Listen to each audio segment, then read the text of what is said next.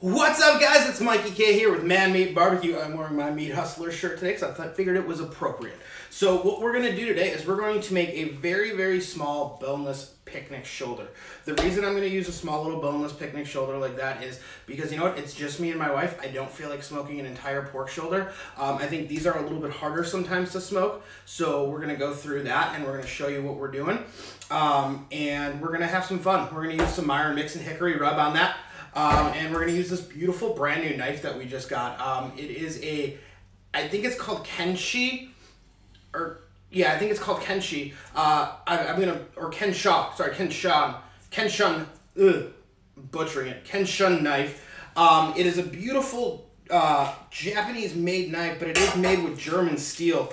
So it is a little bit different, but it's made in the Japanese fashion.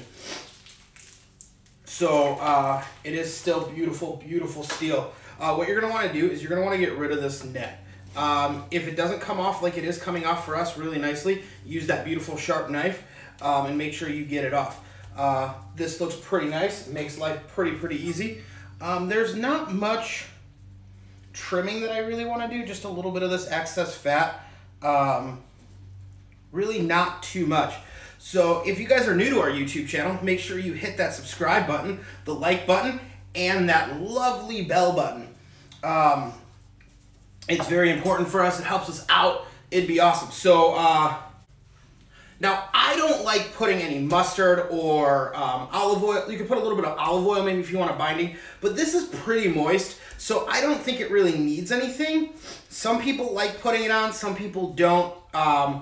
I'm just in the campaign of it really usually doesn't need it. So I just season really nicely. Make sure you season all sides. Get everywhere. Even in the little cracks, I still get in there. Because once you pull it, you're going to have a little bit more flavor throughout. You know what I mean? And then I always re-season after pulling. Just a little bit. You don't have to like heavily re-season. But you're only seasoning about 5% of that pork shoulder when you're doing just the outside. So you want those flavors to really penetrate. Now if you want to inject or something like that, that's going to be a whole nother flavor profile that we're stepping up onto it. But I don't really think that it's a necessity. I think it's more just make it look pretty, have it there. Let's go put it on the smoker. Just waiting on clean smoke. That's all we're doing here. You see that dirty smoke? You really don't want to put that. You don't want to put your food on when it's doing that. So we are waiting for that egg to come to temperature and waiting on some clean smoke. If you see that, that is dirty smoke, guys.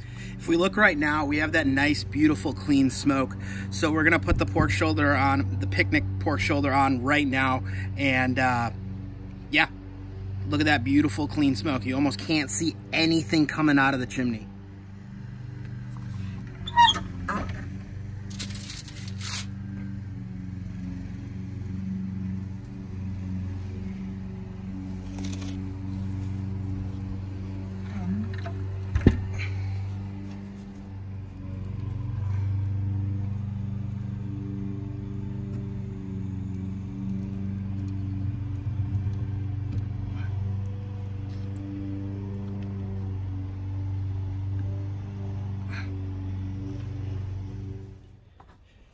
Okay, what's up, guys? So we are back here.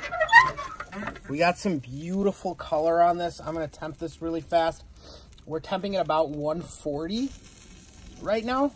And it's going to start hitting a stall. Since it's a little bit smaller, what I'm going to do is I am going to actually wrap this down with foil. And the reason I'm going to do that, normally I wait a little longer to wrap, or I don't wrap my pork shoulders at all. But you know what? We're going to wrap this baby right now. We're going to take a little bit of butter. The reason I add a little bit of butter to these is because they're so much smaller and there isn't quite as much fat on top of it to heal or to shield it from everything else. So I am just going to wrap that up really nicely. Take that off the cooker just for a second, just so I can wrap her up. Take one more piece. Foil, I'll put that there. put it right in the middle. Wrap this puppy up. Reason we're wrapping is I want to keep as much moisture in there as possible through the stall. I don't want it to render out too much. I just want it to be a lot prettier at the end. It already got good color. It's got taken all the smoke it's really going to take. Now we just got to get it tender. So let's put her on there. Let's have a good time. Okay guys, so we are done with our cook. We have our shoulder here. It's nice, it's set. It's been hanging out in a cooler for just a little bit. We are going to pull it. So I'm going to throw these lovely gloves on, which are fantastic. They're just cotton work gloves. If you've been wondering how people do it, it's just a cotton work glove. It's very simple. And then we throw these lovely regular plastic gloves right over it. So once again, if you like our channel, my name is Mikey. I'm with MMB Barbecue. We put out new videos every Wednesday and Sunday. Sunday are entrepreneurial videos. Wednesdays are these lovely recipe videos, which is more kind of a cooking by feel, but it's just a good fun little thing. So look how beautiful this small little shoulder is. Look at that. Tons of juices. I know we put some butter in there, but tons of juices. It still looks really pretty. It's still super hot. It's piping hot. It's been resting. It hung out for a little bit. And, you know, we're going to just start pulling this. Start giving it a little bit of a pull. It does give a little bit more of a tug than your regular pork shoulders will. Just because, for obvious purposes, it's a smaller cut of meat. It doesn't necessarily always fall apart.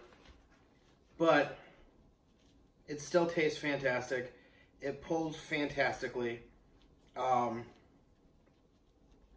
falling apart and it's hot. It's nice, beautiful hot. I like hitting a little bit of that. Let's find out how good this is. Oh, it's fantastic. It really is.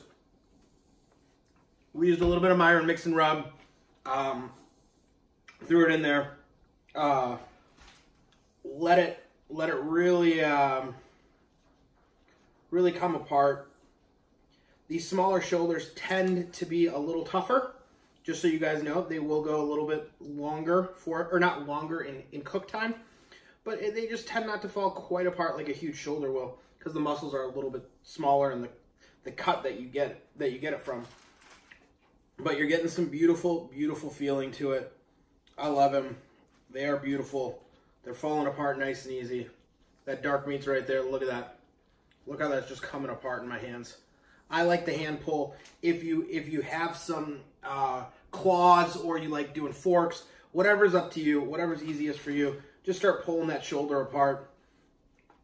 I like to let it go right back into that moisture, into that butter / fat, kind of come apart. That's my favorite way to do it. And yeah, guys, I really hope you guys like this. Once again, my name's Mikey. I'm with MMB Barbecue. Make sure you hit that like button, subscribe button, and comment below if you like these videos. That's what we're here for. This is just fantastic. It really is. It doesn't need much.